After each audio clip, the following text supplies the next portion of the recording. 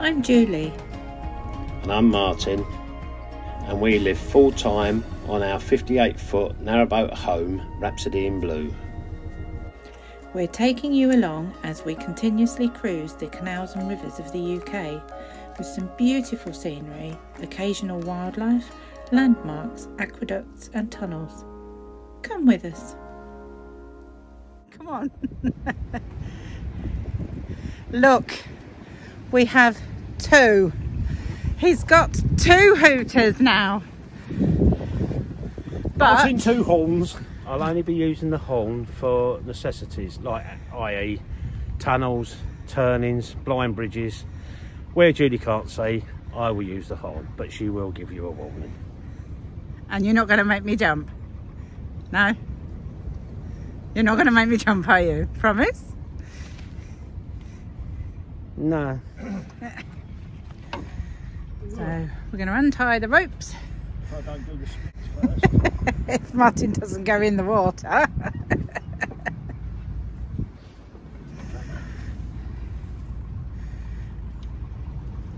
as close as it's going. You're making a meal of that, mate. I'm not. I don't want to go in. Make a meal of it, yeah. I want to stay dry. When you get on the boat. No. Do that, like that, like that, like that. I can't film from the other side because otherwise we would have the sun in our face. Yeah. And you wouldn't see a thing. But yeah, so Martin's unhitching.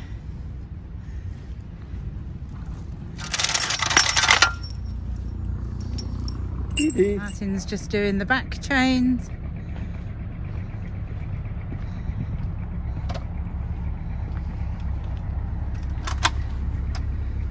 We're just going to go and get water for now, aren't we? Yeah.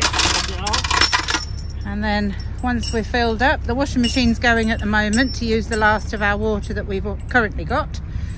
And once that's finished and we're full up, we're going down the locks. So, bon voyage! So here we go.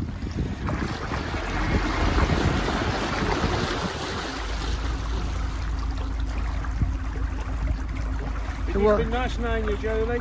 Yeah, cheers, bye. Bye. Life of luxury and peace and quiet now. He thinks he's funny. Right, the water's only just round the corner, so I'm going to walk. Yeah, the water's only just round here where those white bollards are. So, quicker for me to walk.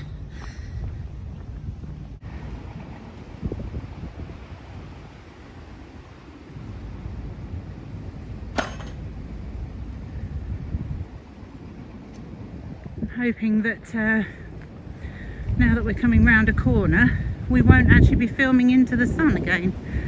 You know, we can hope.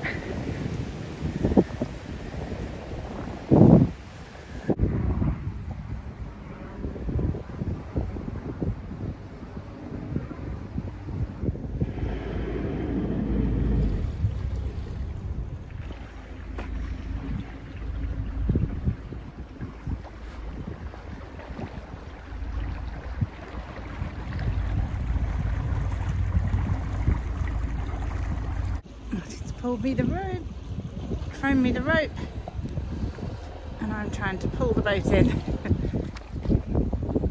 I'm going to wrap it round that bollard.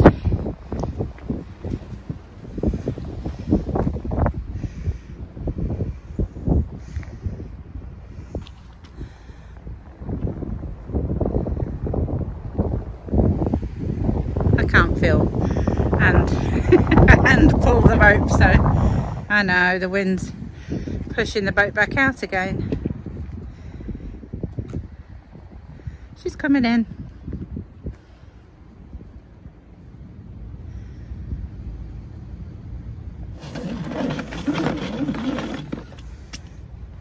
Finished?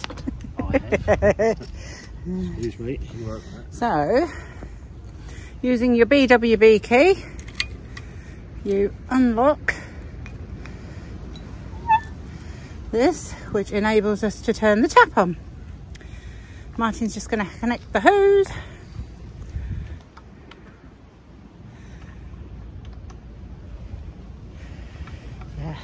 We always have to carry a few of those plastic attachments because the amount of times you leave them on a hose pipe, a standpipe, is unbelievable.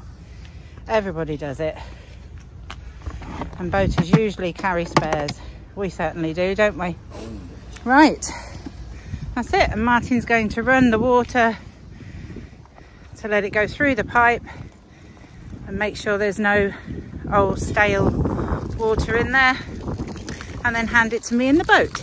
I've got this all ready, and I believe Martin's just about to hand me the hose now.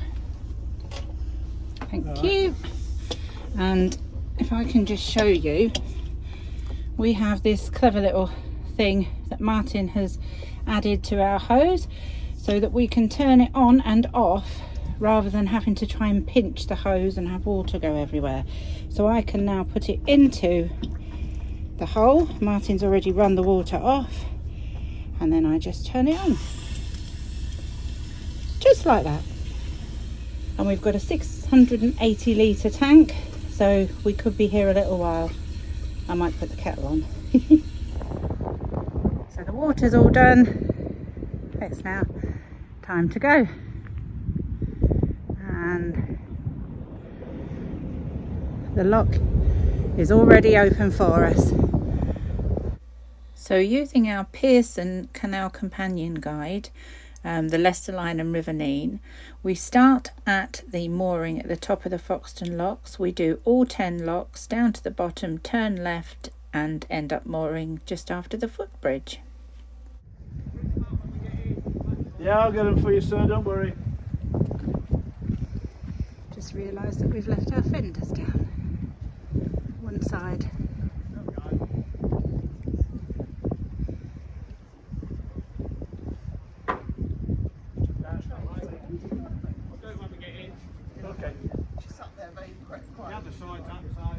No, you should be alright if the other side's up. Yeah. I wouldn't worry too much.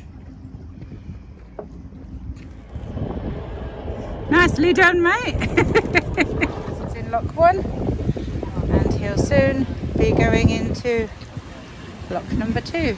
They are quite deep, these locks, but 10 to do. So this is 1 of 10. And the same as the Watford flight, you've got red paddles and white paddles. The red paddles take the water from the side pounds and put them into the next lock, and then the white paddle takes the water from the lock and puts it into the side pound. All clever stuff. This was done hundreds of years ago. None of this computer wizardry, just simple, logical physics. Just wanted to show you from above. This clearly shows you the side pounds next to each of the locks. And here you can see the inclined plane that we spoke of last week and an image of how it looked back in the day. So just to explain further, we're currently in lock number 1, and the red paddle then takes the water from the side pound and puts it into the next lock, lock number 2. And then the white paddle then takes the water from the lock we're in and puts it into the side pound. So that's why you always do the red one first. It's red before white and you'll be all right. Here's another old image that we found of the locks. And now back to us in the locks. Top lock number 1.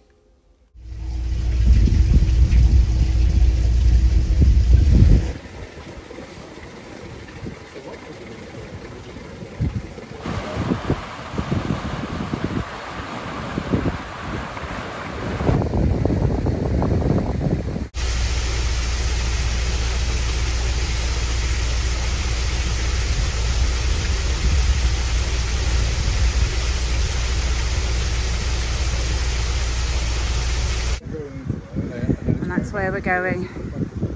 This is lock number 3.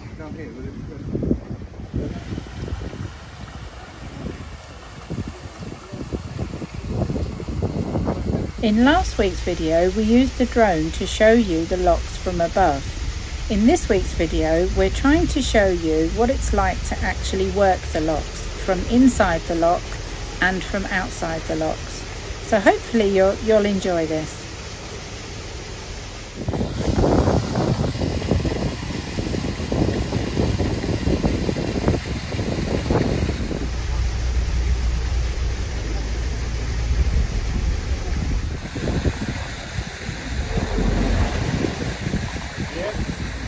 You in? Yeah. Go. There's Martin into lock number 3.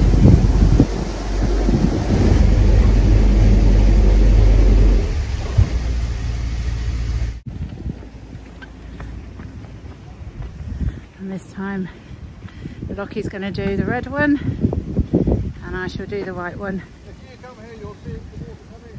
He's just showing this other couple how they work. So he's doing the red one and I'm going to do this white one.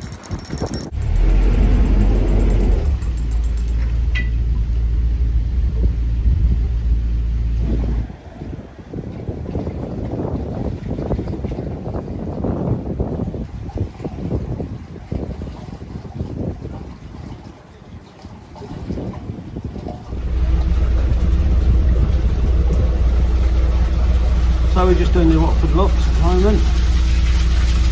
On the first set of the staircase, he's up there working with the lockies.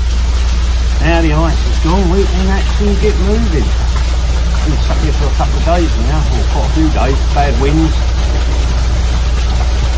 Nice to be on the move again. It's not going to go far. If we get to the bottom we might moor up there for a little while where we'll get a couple of bits in the shop. But yeah, brilliant. Alright, we'll move into the next one.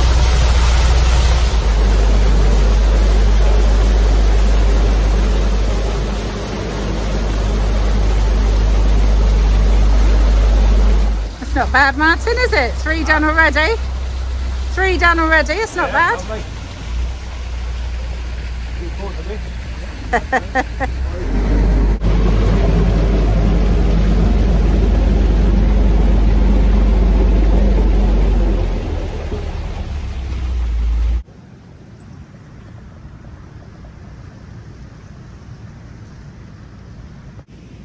Most of the gates at Foxton Locks have actually been replaced over the last few years, so you can see it's all fairly new wood and they were a lot easier to use than most.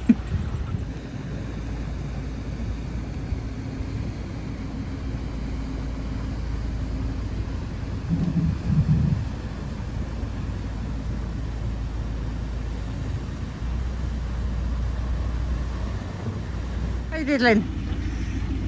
How you doing? Yeah, fine. Well, that's the first pipe, isn't it? Yeah, we're halfway already. Yeah. How long does it normally take? About 45 minutes.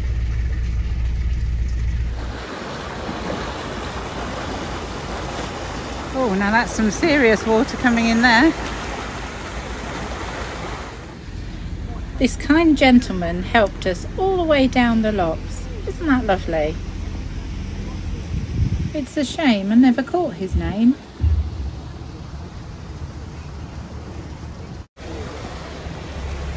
Just hope this bywash doesn't catch Martin.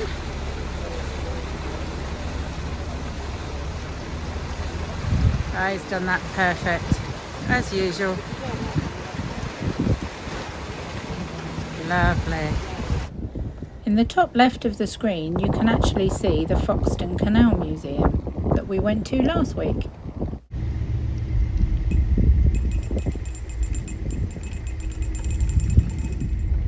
Yep. You enjoying it? Yes. We're more than halfway. Lock number 6. I called them the Watford locks, so I might be told off. It's the Foxton Locks.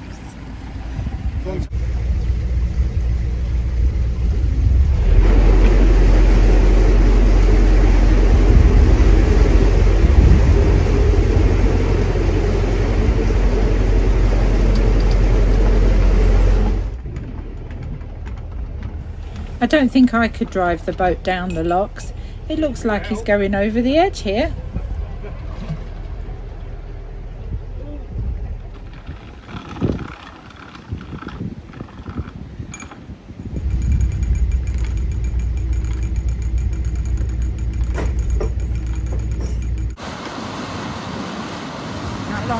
we'll be at the bottom. Years ago, a woman actually fell into one of the side pounds. She was sucked down and popped up inside one of the locks.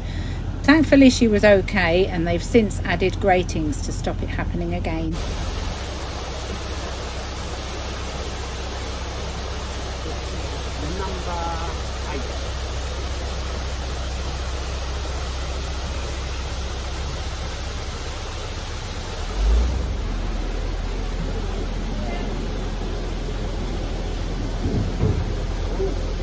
I don't know if you heard that bump, but Martin actually went over something there. We're not sure what it was. The locky seems to think it might be a log.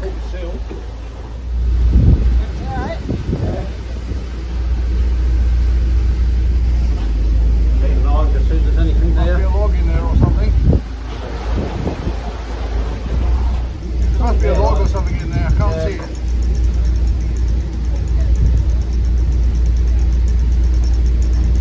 No harm done.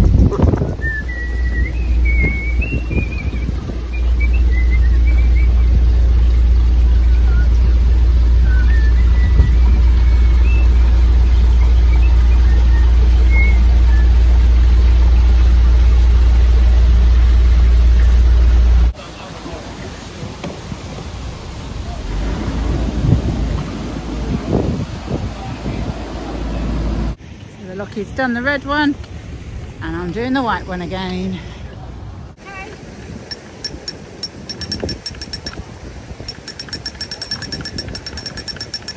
It's certainly a good workout doing the locks.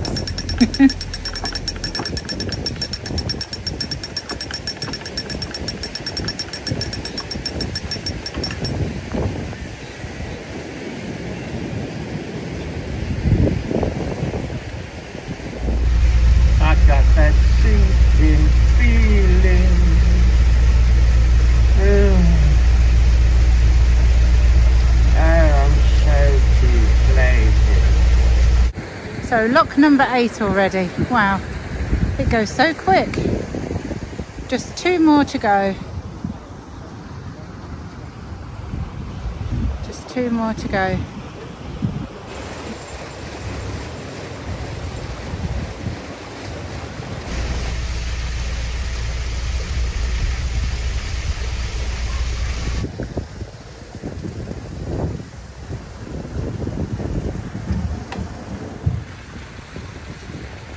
The time went so quick. We really enjoyed these locks, and having help all the way down with the lockies and that other gentleman really made a difference. It was fantastic.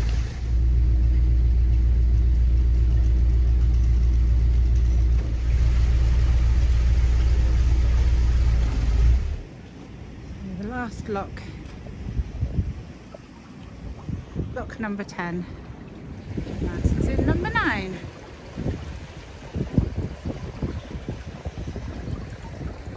There, you're going into the last lock. Yeah.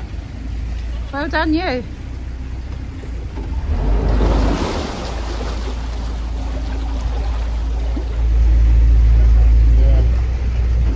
we go back up one now? Yeah.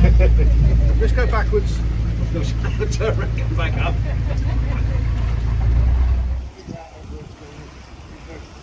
Exactly the same.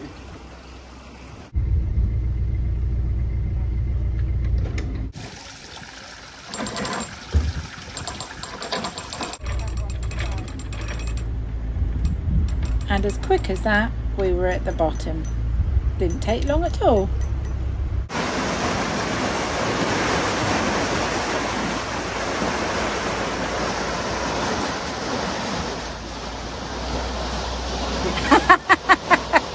Thank you so much for your help.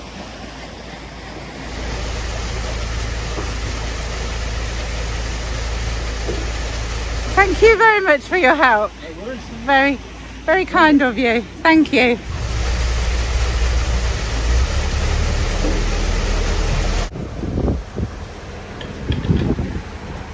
That's it.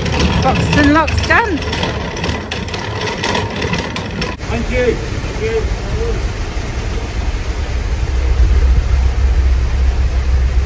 Time to go to the shop now. Just quickly before we go any further. Thanks again, you mate. Andrew.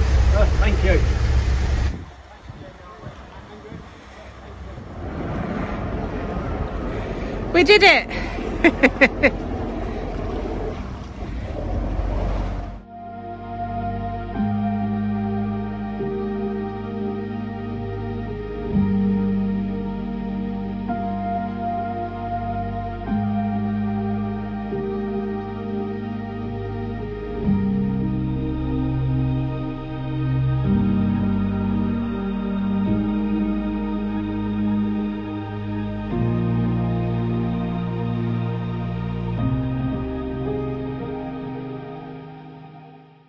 We're going to moor just after that boat. So we're just going to moor here for a little while. Nice and open, plenty of solar. So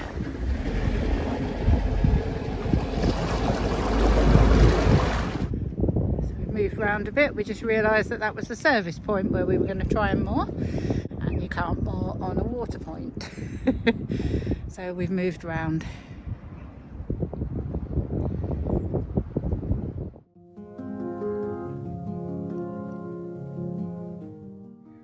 Like we're going to move to here.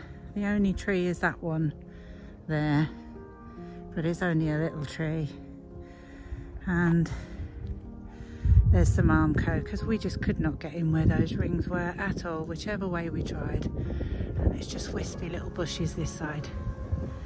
So with the high winds coming in, we should be okay. So here he comes. Our third mooring spot. First one we found out was the services, so we can't moor on there. The second one, the rings were just evenly spaced that it didn't matter where we went, we could not tie up, and Martin could not get a pin in. It was concrete. So hopefully this is going to be third time lucky.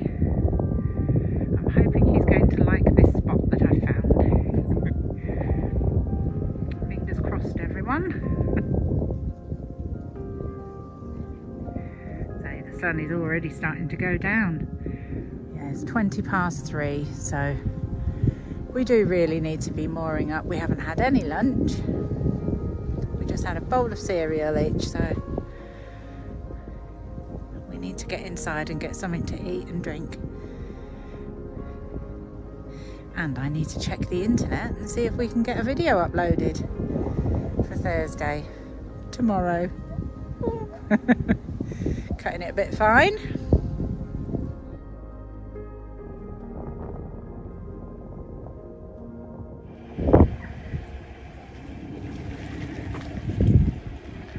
Third time lucky, eh?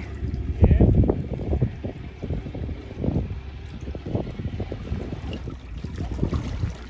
So we're getting hungry now, aren't we? It's nearly 3:30. Okay, yeah, perfect. Yeah. Brilliant.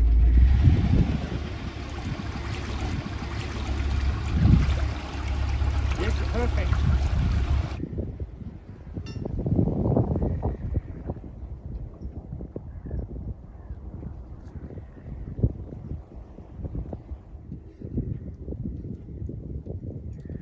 That's it, Martin's done the back.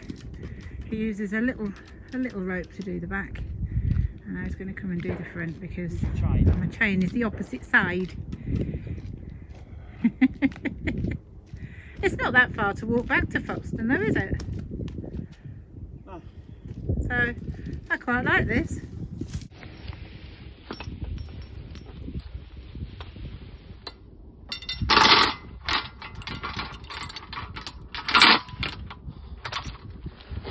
Yeah, you just left that for me to do. There's some beautiful views here. Look over there. It's lovely. And then behind me, you can just see through even more lovely views. Very nice.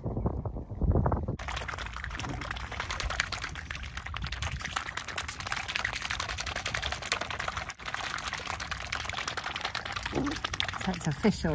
Swans do like Rice Krispies. This is a lovely pair of swans. They're so gentle. Not like the one that we had at the top of the FOXTON Locks. Asbo swan. He's a gentle pair.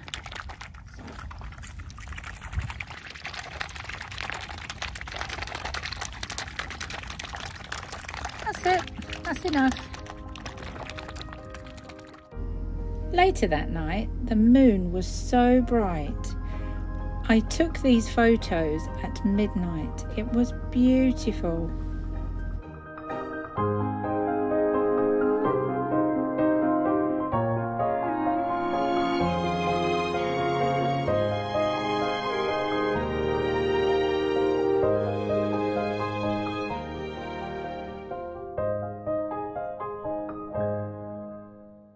There's quite a loud boat there, but they've just gone off.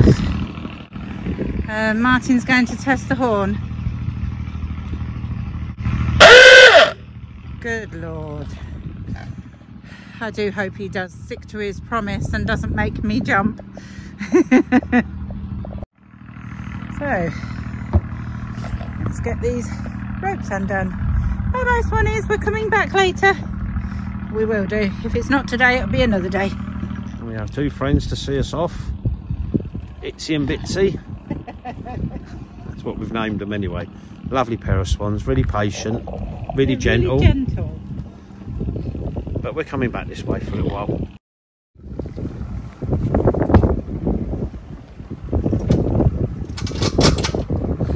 Can't make the right mess of this. It's all knots now there. How does it manage to knot? How do ropes do this? Still all what fishermen say. It bounces and it's an unbelievable knot. You couldn't do that if you tried. And again! Oh no, it just kinked. Oh, it's just kinky. That was just kinky. That was just kinky, that one. Don't you dare split your trousers, Julie, you'll be on camera.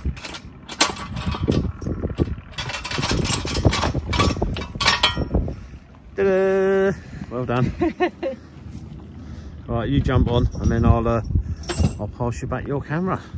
Say goodbye. Bye.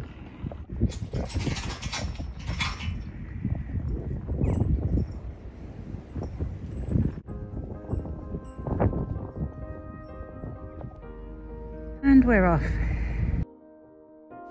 Join us next week as we continue our journey. And if you've liked this video, please give us a like and consider subscribing. It's totally free and it really helps our channel grow. Thanks everyone.